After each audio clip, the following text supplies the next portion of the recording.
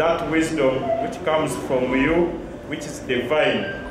The wisdom you gave to Moses, the wisdom you gave to Abraham, the wisdom you gave to Isaac, Jacob and Joseph, and many leaders. The wisdom that you have given to prominent leaders world over. Now, God, as I prepare to go and be witnesses for the swearing-in ceremony, we want to pray that you give us good wealth. But we continue to look at you and put you at the center. And may now the blessing of God Almighty, Father, Son, and the Holy Spirit, beloved, be upon us and remain with us now and always. Amen.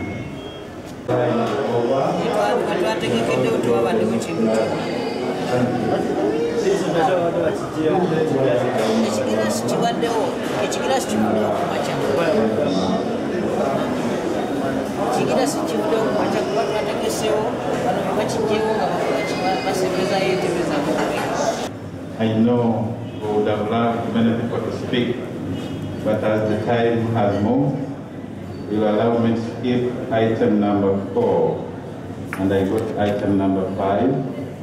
And with all the humility, allow me to invite Brother Kahirita to come and say a word. You know where we started, you know what went on, and you know where we are today. I really thank you very much. The General Secretary, you are spearheading this venture. I really give you special thanks, because without you, no unions wouldn't have done what they did. Now, today is just a luncheon. I will not talk much, because I have many to talk, but the time does not allow me, and I usually have time. But one thing, let us remain one. Whether you put it in Byakatonda, whether you did that, whether you what, that put behind